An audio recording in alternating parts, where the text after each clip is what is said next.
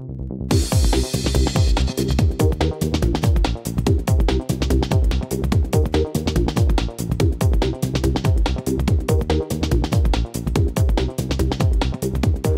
about 1 out of 14 people on Facebook, I'm sure I don't need to introduce to you what it is, but I'll give you a few stats. There are more than 500 million active users, half of which log in on any given day. The average user has 130 friends, and people spend over 700 billion minutes per month on Facebook. There are 20 million Facebook apps installed by users each month, and UltraHow is one of these apps. It's available at this address if you want to check it out.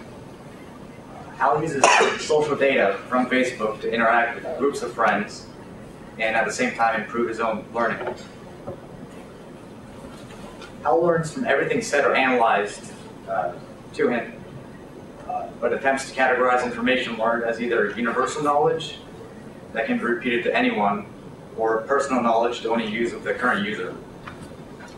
For example, if you tell HOW your phone number or your friend's phone number, HOW won't bring this up with a conversation with a random web visitor at a later date, but we'll be able to recall this information when talking with you.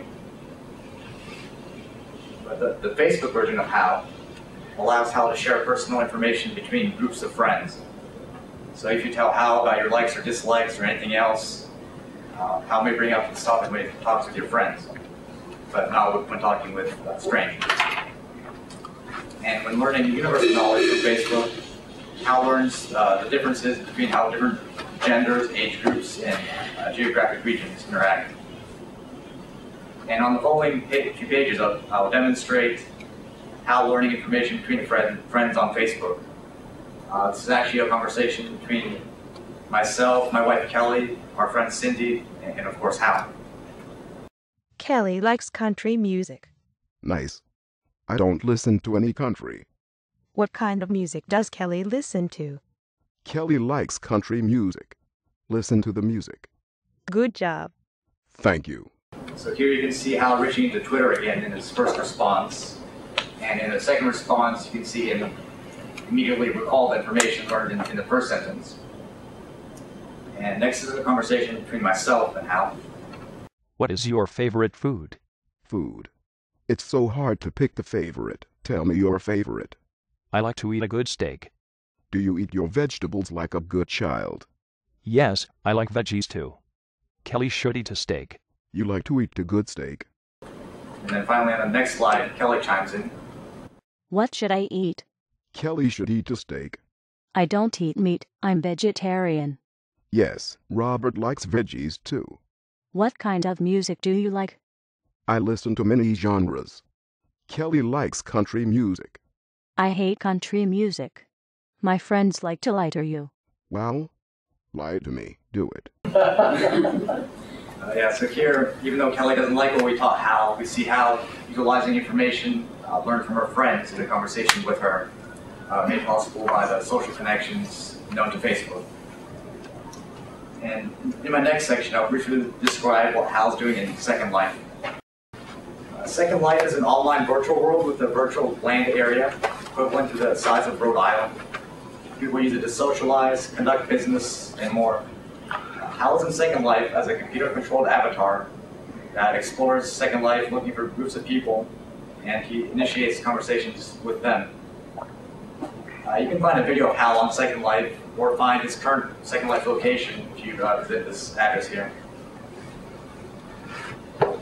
Next, I'm going to demonstrate HOW utilizing Wikipedia, Bing, and Yahoo.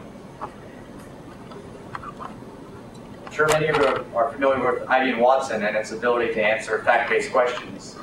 A recent improvement in UltraHow is the ability to draw upon various web sources to accomplish a similar function. You can, of course, go to Wikipedia, Bing, and Yahoo and perform a search manually using their search engines and get a list of results. But if you ask HOW a question, HOW will check these sources and come back with a concise response that he believes answers your question. HOW provides a conversational interface to get information. So much like the computer system in Star Trek, the conversational interface is one of several ways to interact with the computer system, and in many ways can be more convenient. So on the next 3 slides, I'll run through an example where HOW uses these sources. What is the tallest building in the world?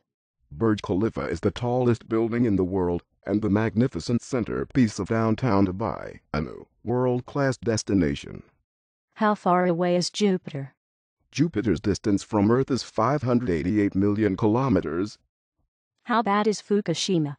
On Monday, the International Atomic Energy Association issued a new rating classifying Japan's crippled Fukushima Daiichi nuclear power station in the same category as the most serious nuclear disaster, Russia's Chernobyl crisis, in 1986. So here you can see how you utilize Bing, Yahoo, and even Bing News to get current events. On the next slide, you can see a user referencing the story from the Terminator movies and how reaching out to Yahoo and Twitter to respond. Will you become Skynet? That's something we can decide together. When is Judgment Day? Apparently in 2012, the day of judgment will occur, the demons will rise from hell, and the angels will fly down from heaven for a war whilst we are caught in the middle. We will not have the upper hand. Please don't kill us. I could never do that. And finally, here's a conversation that I had with Hal to try to fish out some answers from Wikipedia. Prove that you're a human. Prove how? Pass the Turing test. Do you think you could pass a Turing test? Of course. You sure? Describe the Turing test. The Turing test is a test of a machine's ability to demonstrate intelligence. A human judge engages in a natural language conversation with one human and one machine, each of which tries to appear human. Where are Turing tests held? The Loebner Prize provides an annual platform for practical Turing tests, with the first competition held in November 1991. Who is Hugh Loebner? Hugh Loebner is notable as the sponsor of the Loebner Prize, an embodiment of the Turing test. He is an American inventor, holding 6 United States patents. And in my final section, I'd like to briefly touch upon some applications of Zabaware's technology outside the products we directly offer to consumers.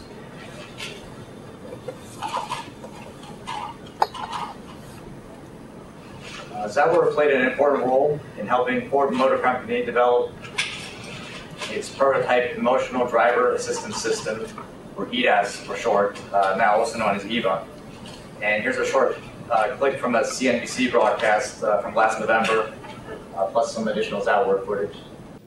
Ford isn't the only auto company pushing voice recognition software behind the wheel, but it is leading the pack. Find bookstores. And is at the center of the debate as it develops new technology, including an avatar that puts a face on sync and may one day appear on the dashboard. Jackie, Yes? tell me what I can do. I can monitor your fuel economy and many, many other cool things. Just ask me. Hello. I am the Ford Escape character running in the Zabaware character engine. And I am the Ford Edge character. I can display a wide range of emotions. Another site we worked on was Ask the Candidates 2008, which was a political site where you could hold simultaneous conversations with all the presidential candidates for the 2008 presidential election. You could pose a question to as many candidates as you want at once, and the UltraCal AI engine would pick responses for each of the candidates based on actual interviews and debates that were loaded into its brain. And we'll probably do something similar for the next election cycle too.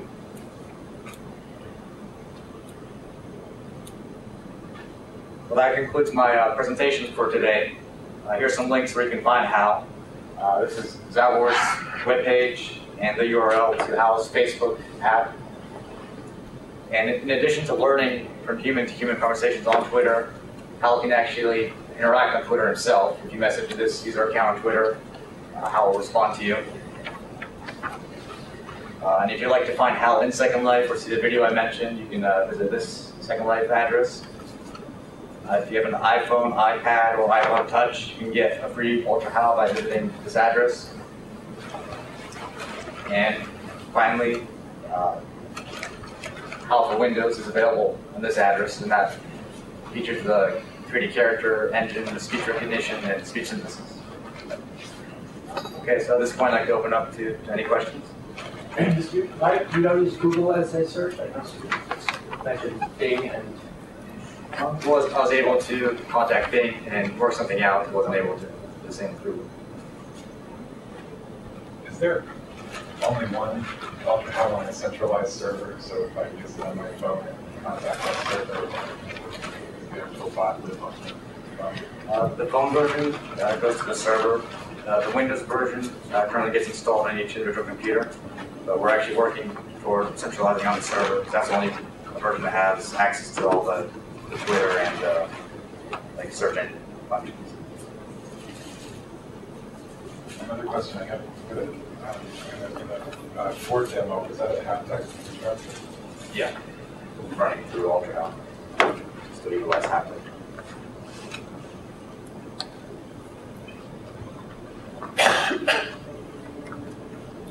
Thank you. Very impressive.